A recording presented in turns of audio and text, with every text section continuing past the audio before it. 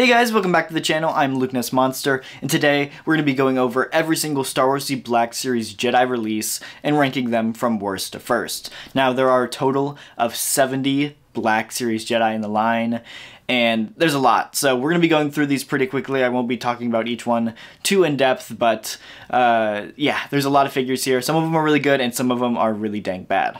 Now, of course, some of the releases do have, like, original versus photo real, and I did kind of bunch all that in together into, like, one ranking spot. So, for example, a Farm Boy Luke only has one Farm Boy Luke release. Like, it doesn't account for the several different variants we got. Real quick though, before you get into the video, we're actually giving away this Black Series ARC Trooper 5s. It is looking incredible, sealed, pristine, and ready to ship once we hit 13,000 subscribers. Now, you do have to be subbed to enter into the giveaway, so make sure you go down and hit the like button, subscribe so you don't miss out, and once we hit 13,000 subs, I will give away this ARC Trooper 5s. Anyway, on to the video. Anyway, jumping right into the number 70 spot, I had to give it to the carbonized Ahsoka from The Mandalorian, or actually it might be from the Ahsoka show. I don't even know at this point. This figure just really sucks. I think this one is pretty self-explanatory on why it's not good, and so I won't go too in-depth with it, but this was also like a $66 2-pack, and so this was like a $35 Ahsoka, which is just crazy. So yeah, this one is pretty clearly the worst Ahsoka figure we've ever gotten. Coming in at the 69 spot is, again, another Ahsoka figure, but it is the Credit Collection Ahsoka. This one really has no screen presence. It's not based off anything. It's just a made-up repaint for a quick cash grab, and so because of that, it does easily become one of the worst Black Series Jedis. And then at the 68 spot is along the exact same line. It is Hologram Ahsoka. Now, this one I think you could argue is based off something because we do see holograms in the actual movies and films, but did we see anything specifically of Ahsoka? I'm sure you can find some and look. I'm sure there's somewhere there. I do really like the hologram line, but I just think the figure selection should have been better, and Ahsoka is not really one that I think is a great figure selection for the hologram line. Coming in at the number 67 spot, I gave it to The Last Jedi Rey. This one is quite interesting. I just think it's one of the worst Reys we've ever gotten. I'm not a big fan of the outfit. Articulation's poor. There is really no photoreal in this one because it is pre-photoreal. So because of that, it's just not a great figure. Exact same lines with the number 66 spot, but it is The Last Jedi Master Luke Skywalker. Again, just not my favorite outfit for Luke. I'm not a huge fan of his character in The Last Jedi, and no photoreal, poor articulation. Really, all that just stacks up against it. Then coming in at the number 64 and 65 spots, we have the deluxe versions of these releases. If you didn't know, they had deluxe versions where they basically had these like cool environmental stands and they had die-cast accessories. Both Luke and Rey got these, and I think they're pretty dang cool. Now, one of the cool things about it is that they actually swapped out the hard plastic for soft goods on this figure, and I think that turned out really well. Over time, they kind of started to fray and decay though, and in reality, there's still no photoreal. The real saver for this thing are the environmental bases. I think they are super cool, and I still use them to this day, but it still does not save this from being one of the worst Jedi releases. Coming in at the number 63 spot, I gave it to the original Force Ghost Yoda. Now, this one, it's not great. It is essentially that old Yoda mold, so it is super, super big and oversized, and because of that, it's just not great. Also, the weird, like, Force Ghost effect they had, it's like this metallic-y blue, silver kind of color, and it just doesn't look great in my opinion. And then one spot right above it at the number 62 spot is just the standard release of Empire Strikes Back Yoda for the exact same reasons. It's just oversized. We needed a much more accurate Yoda, which we did get later down the line, but this one is just not it, especially for the price. This was a $20 figure, so retail price for this thing, it just was not worth it for how small of a figure it was. Coming in at the number 61 spot, I gave it to the retro Kenner Cardback Ben Kenobi. This one is okay. I'm just not a huge fan of the outfit for this. It was the first ever Ben Kenobi to have photoreal, so I do like that, but it's just not my favorite choice of like retro cardback. I'm not a huge fan of like the retro kind of stuff, so. And then along the same line, at the number 60 spot, I gave it to the Ralph McQuarrie Ben Kenobi. This one is I like a lot better because I feel like it has a little bit more of something that is based off of. It is specifically based off the Ralph McQuarrie concept art, but I just think that if they're going to do a Ralph McQuarrie 2-pack, they should have done Vader and Luke, not Ben Kenobi. And so for that, it didn't really make sense for me. Coming in at the number 59 spot, it is Hoth Luke. This Luke actually did come in a 2-pack originally with the Wampa, and it did get an archive re-release later down the line with that photo reel. But even with the photo reel, the mold still sucks and the face still sucks, and the photo reel somehow made it look worse. So yeah, with the poor articulation and the really crappy face, it's just not one of the best Lukes we've ever gotten. Number 58 is Farm Boy Luke. This one kind of suffers from the same problem of they just can't get the Mark Hamill face right. They decided to do a soft goods shirt for him, and it looks really big and baggy. It doesn't ever sit right. I think they need to redo this figure, give him a brand new Mark Hamill face, and of course give him a hard plastic shirt. I think that would really do leaps and bounds for this figure. Number 57, I gave it to the original Return of the Jedi Luke. This one, really they used the mold for a long time, but it just comes down to that poor mold. It's not great, and the brand new updated 2024 or 23 version is so much better, and it really shows how poor this 2014 version really is. So it's 10 years old at this point, and it really does show. Number 56 spot is X-Wing Luke. This is one of the first ever Black Series figures released back in 2013, so 11 years old at this point. And again, it comes down to really poor articulation on an 11+ year mold. I think X-Wing Luke's outfit is super iconic, and so I'm really hoping that they do a new version of X-Wing Luke here in the future. 55 spot, I gave it to Yavin Luke. This one is not too bad articulation wise. I think the mold is pretty solid. It does have pinned legs, which kind of suck, but it just didn't do anything for me. Like, we really see him wear it for like the outfit 2 minutes at the end of A New Hope, and we never really see it again. So I do like the metal it comes with. It's just not my favorite outfit for Luke, and it peg warmed so hard when it was on store shelves back in 2019. Coming in at the number 54 spot is the deluxe version of the Yavin Luke in the Skywalker Strikes comic set. This one is the exact same figure with no metal. It does come with a lightsaber and a bunch of other accessories, which I think is super cool. It comes with like the Sacred Jedi texts and a little box to keep it in. Even comes with a training remote and a blast effect you can put on the lightsaber. So overall, I think the accessories are what really sell this figure, but I just think, again, it is that kind of yellow jacket version of Luke I'm not a huge fan of.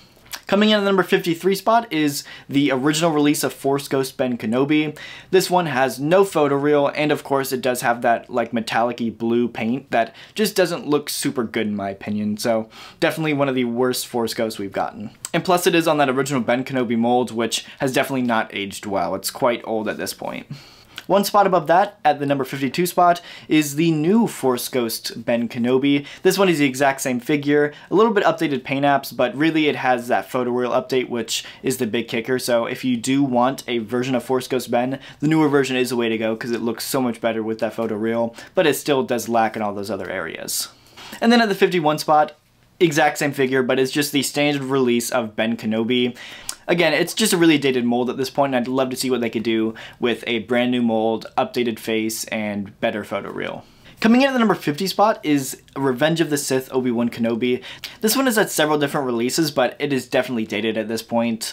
The body is horrible, and for me, the thing is he has like a peanut-sized head. His head is way too small for his body, and even with the updated photo reel with the archive version, it still just does not look good. They should have made a brand new head for him, and I think he would have been a much better figure. But on that old mold with the tiny head and bad photo reel, he is definitely towards the bottom of my list. Coming in at the number 49 spot, I gave it to Bespin Luke. This is one that I really want to like because it's one of my favorite outfits for Luke Skywalker, but the mold is really poor at this point. Again, it's probably a good 10-year-old mold, and even worse, the Mark Hamill face on it is really bad. They need to do an updated Mark Hamill face. We've seen him do versions of Empire Strikes Back Mark Hamill before, and it would just be such a huge improvement on this body. I want to see them do a brand new Bespin Luke head to toe. This one might be a little strange for people to see so low on the list, but I gave the number 48 spot to Ahsoka Tano from Star Wars Rebels.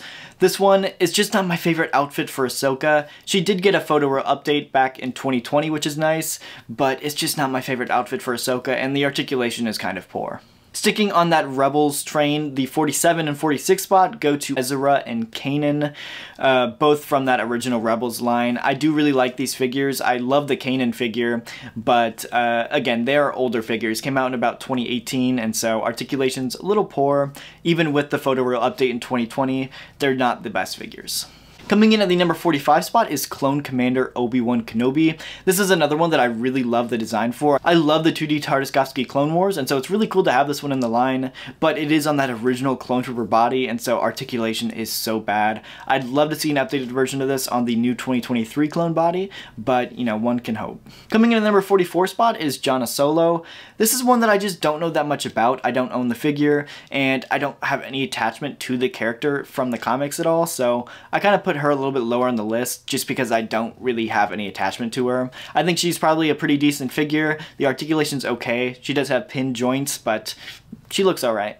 Coming in at the number 43 spot, I give it to Revenge of the Sith Anakin. Now this one is a figure that I really love, but again, it is a 10-year-old mold at this point. The archive re-release does look really dang good though. This is one that really would have benefited from the inclusion of like a robe with the figure, and it didn't, unfortunately. This one still kind of holds up to today, but you know, a brand new mold is desperately needed. Coming in at the number 42 spot is the Walmart exclusive Jabba's Palace Luke. This is one that I do really like. The Mark Hamill face though is pretty poor. They've done better.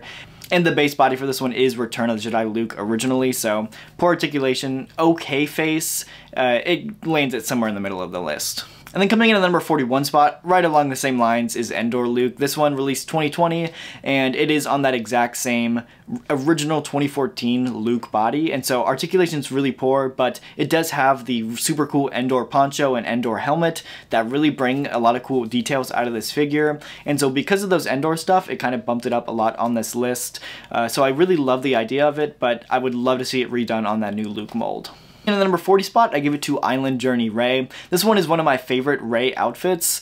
The articulation is pretty solid. It's one of the first figures to actually have photoreal too. Overall, it's a pretty solid figure, and it does come with a like cool cloak thing, which I think is great for the figure. 39 spot, I gave it to Season 7 of Clone Wars Ahsoka. This one I really liked when it first came out, but it's really started to date over time. The legs are really poor. It does use the Rebels Ahsoka legs, and so articulation on the legs are just poor and they're inaccurate. The legs that she has just look nothing like what the Season 7 of Clone Wars actually looked like, which makes it super inaccurate. And I think the face is definitely dated over time. I thought the photoreal looked really good when it first came out, but now compared to the updated Padawan Ahsoka, it just doesn't look as good. Coming in at the number 38 spot is Jedi Knight Revan. This one is quite interesting. I love the like tan robes mixed with the kind of purple color scheme of the lightsaber. Overall, I like this figure, and like I said, it kind of lands right in the middle of the list for me. Number 37 is interesting, and it is comic Darth Vader, or the all-white Darth Vader. I just have zero attachment to this character, but it's on that Empire Strikes Back Darth Vader body, which is a really dang good Darth Vader body, and so I really had to put it somewhere in the middle of the list because of how good the body is, but, you know, the actual figure and relevance itself just means nothing to me.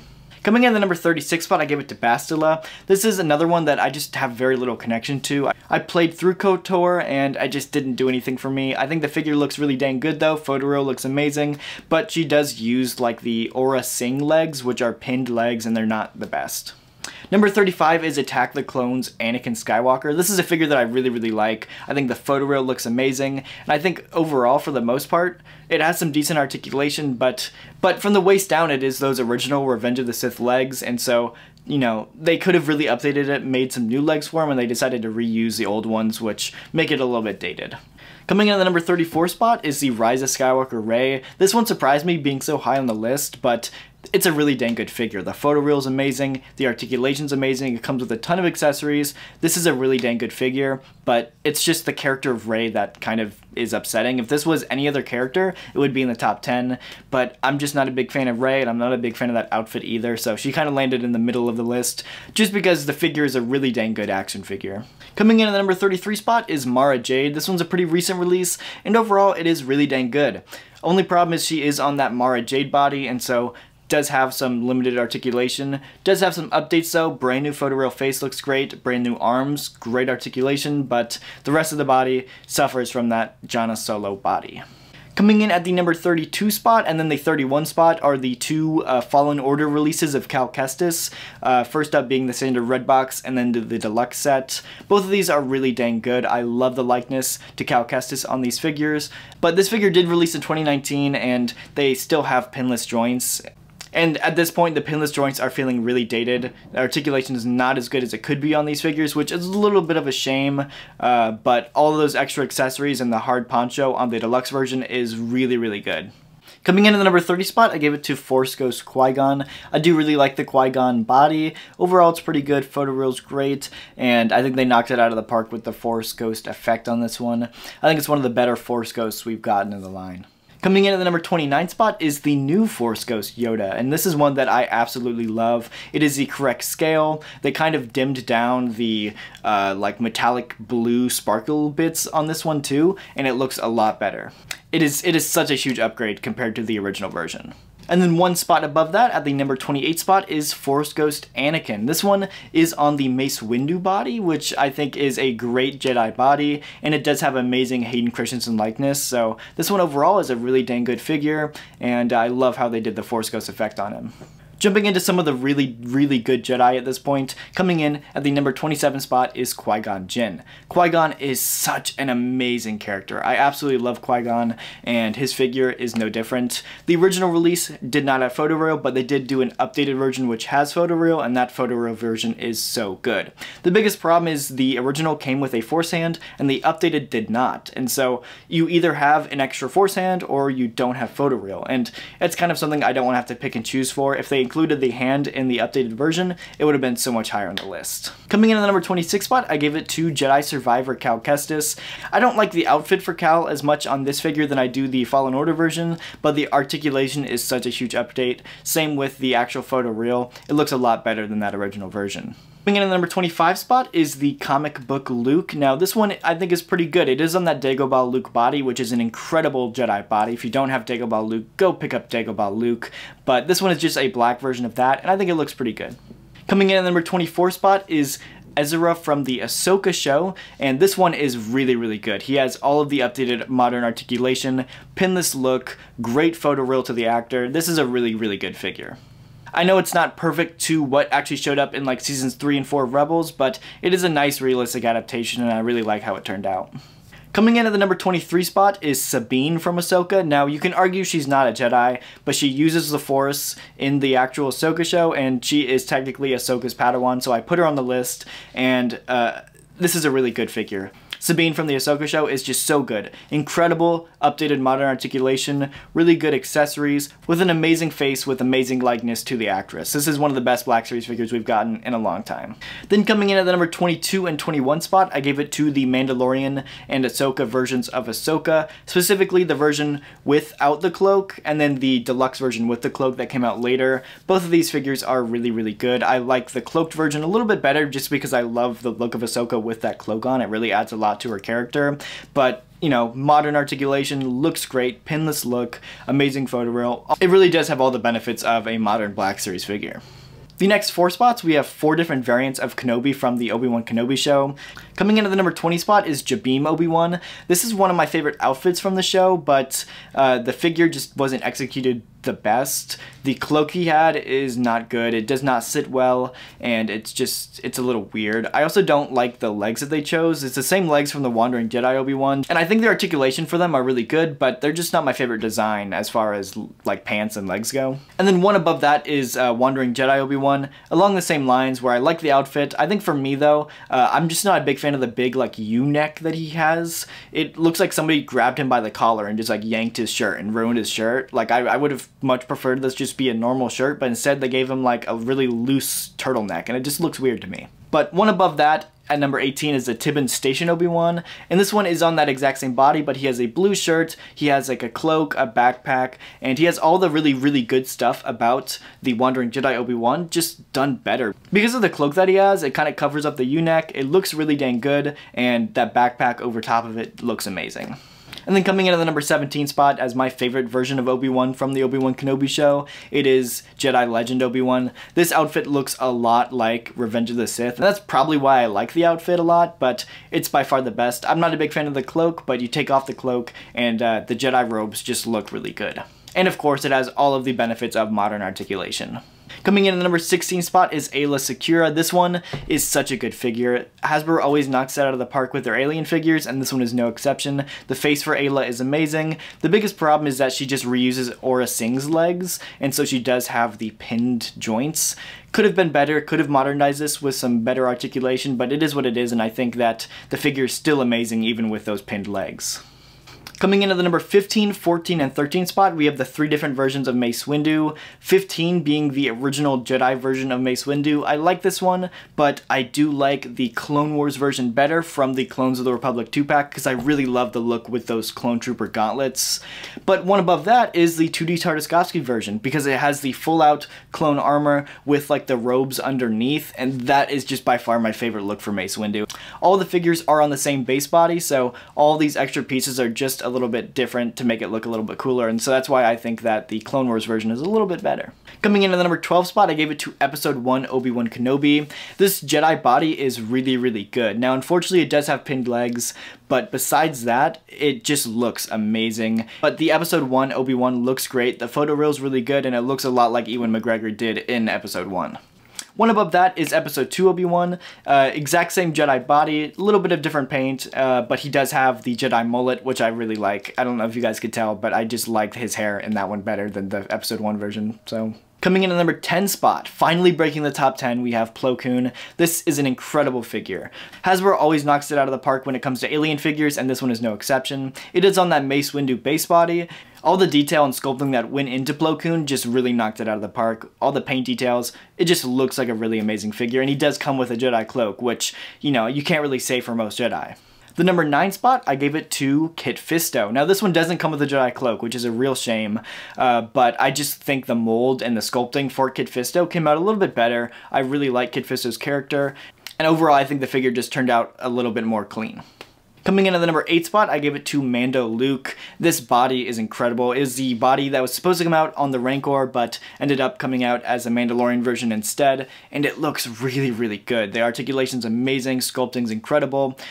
Biggest problem is the face and the hair. It's not perfect. They've done better Luke versions in the line before, but it gets the job done, and it looks really good. And then one above that, at the number 7 spot, is Return of the Jedi Luke. Exact same body as Mando Luke, but different hair, and I think the hair does a world of difference. I think the Return of the Jedi hair makes it look a lot better, a lot cleaner.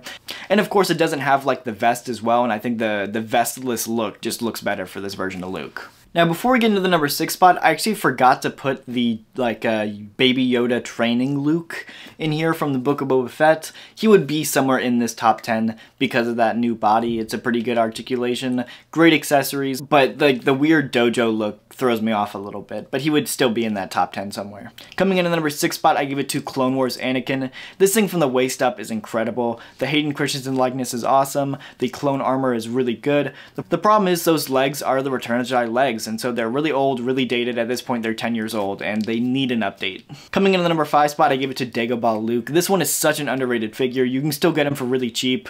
I absolutely love Dagobah Luke. If you don't have Dagobah Luke, go buy him. The articulation is incredible. The likeness to Mark Hamill is the best we've ever seen in the line, and overall, it's just the best version of Luke we have right now. It's really good. Slightly better though is Snowspeeder Luke. I absolutely love the look of the big poofy orange jacket.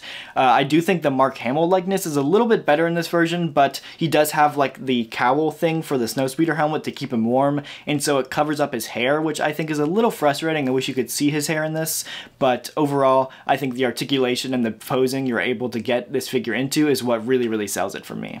And then coming in at the number 3 spot is a little bit of cheating because it is that same Dagobah Luke, but it is the deluxe version that comes with Yoda. This set is one of the best sets we've ever gotten in the Black Series. It does have the little backpack that training Luke can have Yoda in the back of. It also comes with extra Force hands, so you have a Force hand as well as a handstand hand, so you can actually have him handstanding, holding Yoda up with the Force. It's like super cool. If you don't own this set, go buy the set. The set is awesome. Coming in at the number 2 spot, I gave it to Clone Wars Obi-Wan Kenobi. This is such a good figure. This one doesn't suffer from what Anakin suffers from because it has all brand new modern articulation. It does use Clone Trooper legs, so it has updated pinless legs, which I think is really nice. And overall, I just think his Clone Trooper armor looks a lot cleaner than Anakin's. And then coming in at the number 1 spot, and what I personally think is the best Jedi we have in the line right now, That is Padawan Ahsoka Tano from the Clone Wars line. This figure is so good. The articulation is the best we've ever gotten on a Jedi figure. The likeness to Ahsoka is incredible. They managed to make it realistic and animated at the same time, and I don't know how they did it, but I absolutely love how this figure turned out. I think the accessories are great, and overall, it's just one of the best Jedi we've ever gotten in the line. But there we go. That was all 70 Black Series Jedi ranked worst to first. Let me know what you guys think of my ranking down in the comments. How would you change it up, and who do you guys think the best Black Series Jedi is? Thank you so much for watching. If you enjoyed, the like button, subscribe, and I'll see y'all in the next video.